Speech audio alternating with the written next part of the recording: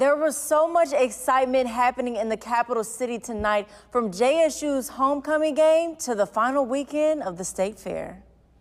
Today is Jsu Homecoming. Today is the Jackson State University's homecoming celebration. And if you've never been, you need to come. It's like a big family reunion, lots of fellowship, a lot of rekindling, and it's just good for the culture.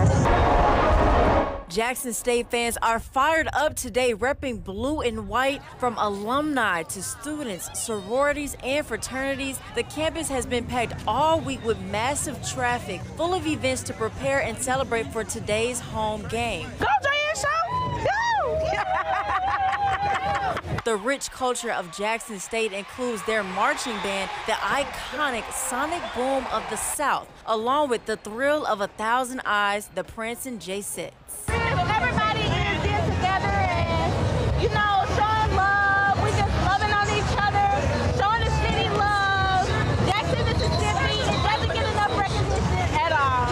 After the game, Tiger fans have the choice of wrapping up the night with the state fair. It's a big family vibe. I say it's a lot of strangers, but at the same time, they're not strangers. You feel like you know everybody. Face paint artist Janice Horner says she came all the way from New Jersey to spread the good news of who Jesus is to the unbelievers. Everybody needs to know about the Lord. Look what's going on in Israel.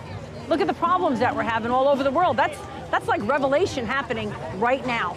So people need to get saved. They need the Lord.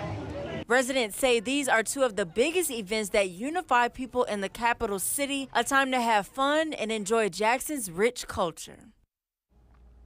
Visit Jackson says thousands of fans sporting the blue and white might bring in up to $5.3 million for the weekend.